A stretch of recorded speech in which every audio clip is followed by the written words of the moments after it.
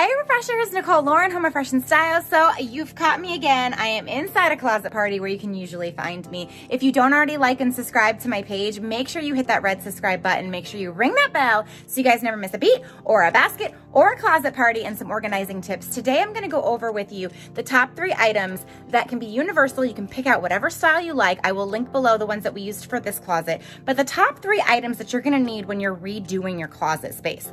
So every closet's different, right? You always see me in all these different closets. This one is huge, right? So we have a rack behind me over here. We have a rack over here. And then at the bottom, you can kind of see that she's just got this small shoe organizer, some shoes laid here. And then this is usually what the top shelf happens, right? It just becomes a random ground for stuff everywhere. Over here, she's got the same thing going on. And Nicole's favorite, plastic hangers. There's usually all mixed matched colors. There's usually wire hangers. So we're gonna go over the top 3 things that you guys need to order for your closet to make it refreshed, organized, and be able to keep the system happening so you can do happy dances in your closet all the time.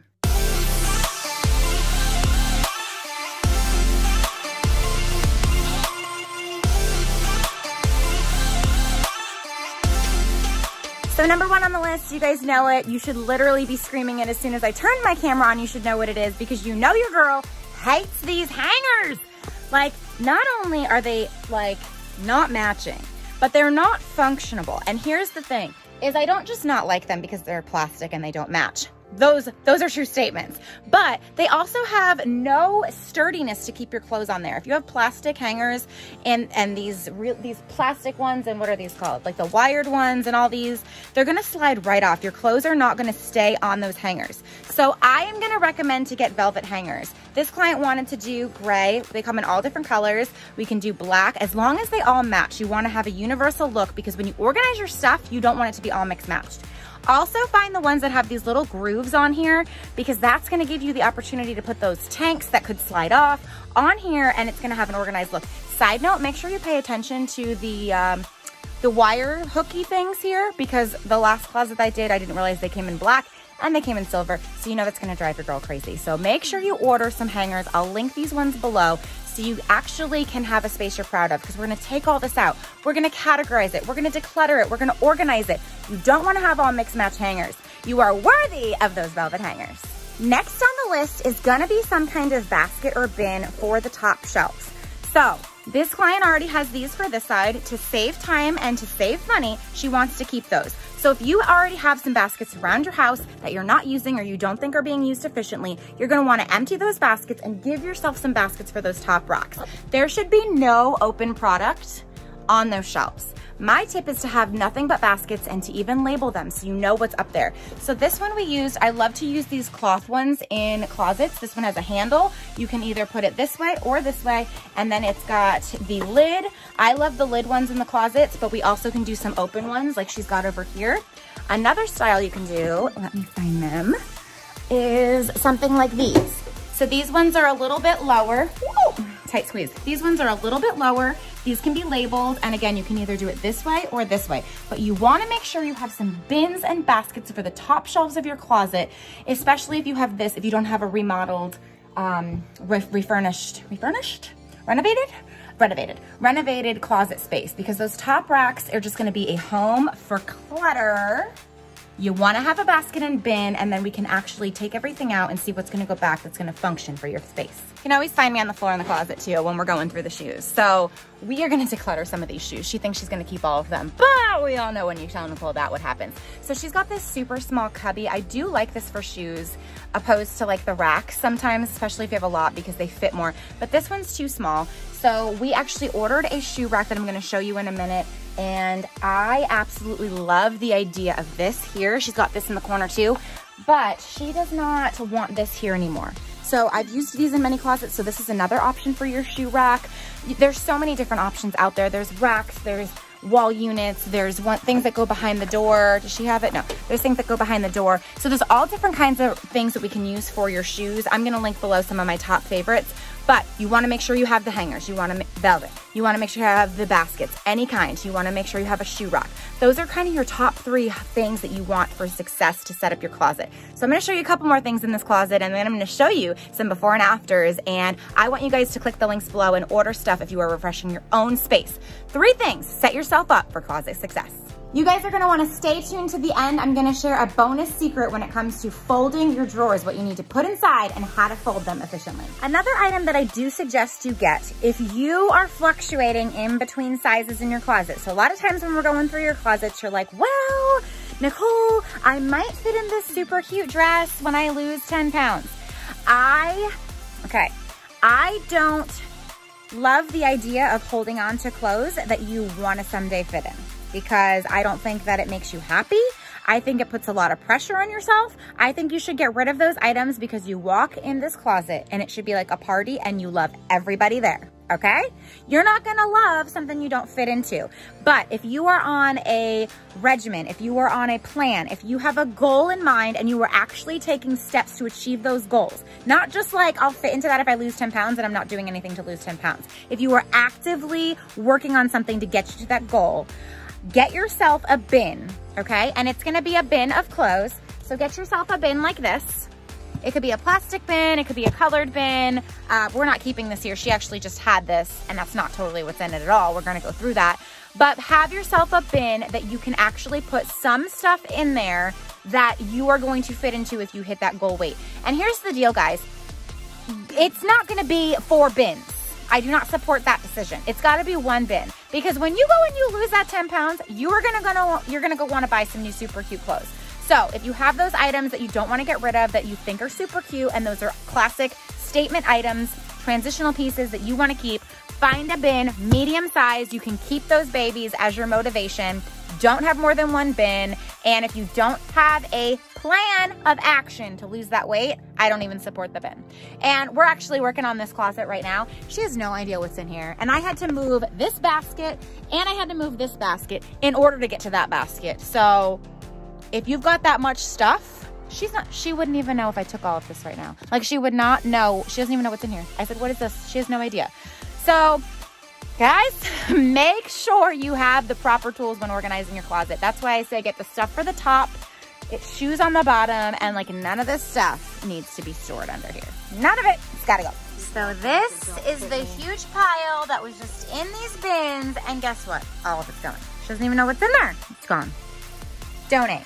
Okay, so I'm doing a little update here. We are mid-closet party, and we have gotten rid of so much stuff. In her home assessment, she definitely said, I don't have that much to get rid of. I already got rid of it. And I said, do you think we can go through the shoes? Not really. We have so many bags out here. Trash bags full of donations. What do you think about all the stuff you've gotten rid of? Can you believe it? Can't believe it. She gets to go shopping.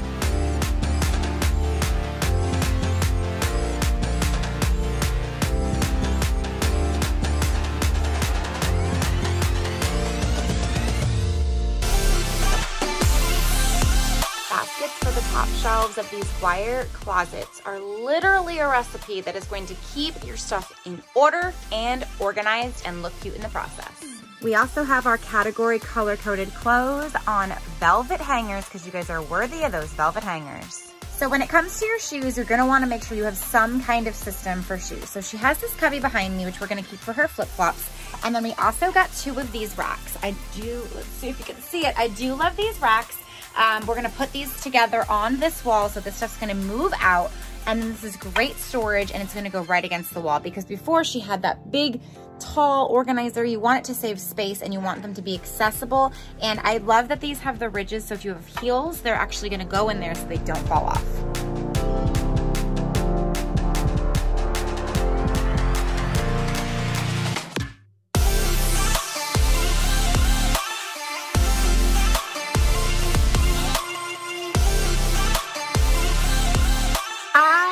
So excited with these shoe organizers.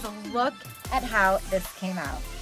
These actually look like a unit that came like this, and we were actually just using her cube unit. So These we were actually able to store here.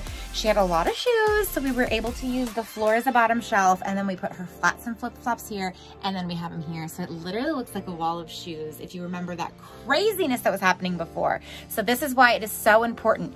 Get those baskets that are gonna be up here, and then you're gonna get your matching hangers, and then you're gonna store those shoes.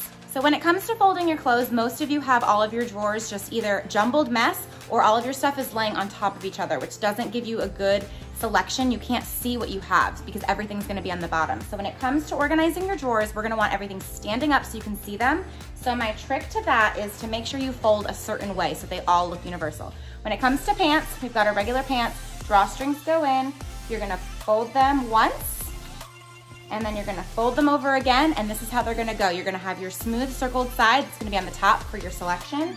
Then the same thing with your tops. Sweatshirts, t-shirts, tank tops, any of it. You're gonna fold the sleeves in, put it down, so it's gonna look like this, and then you're gonna fold it in half, and then your set is going to look like this in your drawer.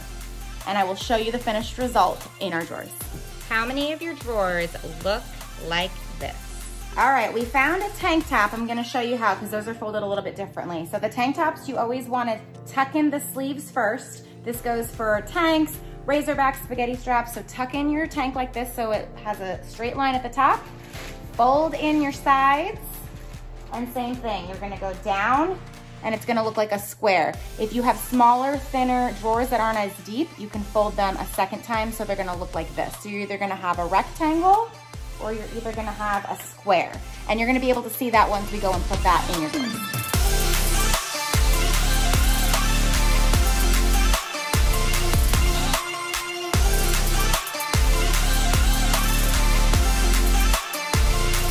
Now I bring to you what your drawers should look like. So they're not a jumbled mess like they were before. Now you can see everything in your drawer, and these are also color coded. So they are following the Roy G. Biv color of the rainbows. So you can see everything that is in here.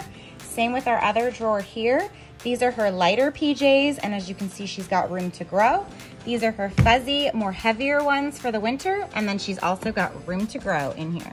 I just asked my client if these were all she had, and she said, oh no, there's more. She's just throwing them all out of the drawer. We have to go through, we have to declutter the leggings. We found the messy legging drawer. I bring to you the legging drawer. Now you can see everything you have. You don't have to move all those leggings around to find your super cute leggings. There's nothing more satisfying to me than folding all of these. Look at how nice these all look. When you fold them properly, they're gonna go in the drawer. I could literally just do this all day long. This is what you guys waited for. If you are doing your drawers and you folded all of your stuff like I've taught you in your drawers, these are about to go in the drawers, you're gonna wanna get one of these organizers. So socks always end up all thrown in the drawers, all jumbled. You're gonna wanna get some dividers like this, okay? And you're gonna fit them right in your drawer. They even have the ones that have the different departments. So you're gonna wanna make sure your drawers are set up for success. The two ways to do that is to get your organizers like these, and then to make sure you're folding your stuff the same way so you can see everything when you're getting ready to get dressed.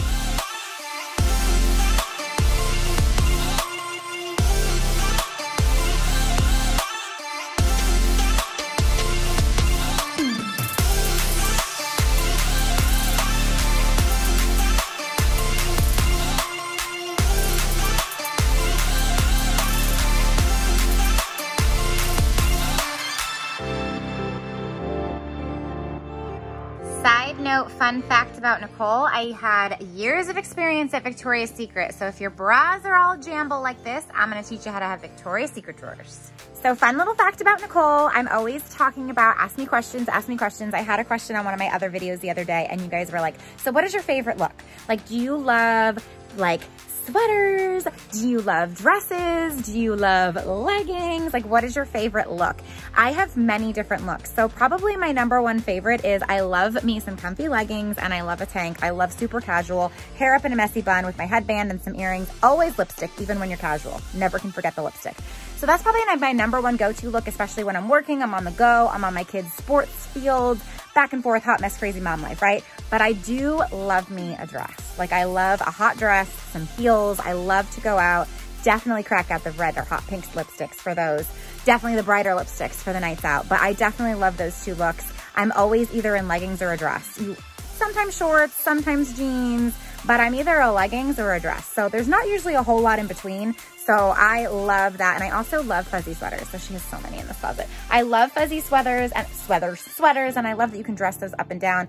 Heels with leggings and a sweater can totally dress your outfit up. So those are what I actually love. Those are my two favorites. So you can always catch me in some leggings or a dress, maybe the in-betweens, but that's what I love to wear. Drop in the comments what your favorite thing to wear is. Are you more of a leggings girl, a dress girl, jeans? I know a lot of people wear jeans a lot, but they're just uncomfortable for me. Jean shorts in the summer I can do. But what is your favorite thing to wear when you have to go on the daily? I hope that you guys had oh so much fun. I hope you learned about what simple things to get to make your closet set up for success and easy to keep up with it. You've got your baskets, you've got your hangers, and we've got our shoe organizers. It's literally a recipe for closet success every single time. We have our color-coded, categorized closet, and it is literally a party up in here. If you would like to get more information, more tips and tricks, you can always check me out on Facebook and Instagram. If you haven't already, be sure to hit that red subscribe button, ring the bell so you guys never miss a beat or a basket or all the essentials for your closet party. And I'll see you guys next time. Bye.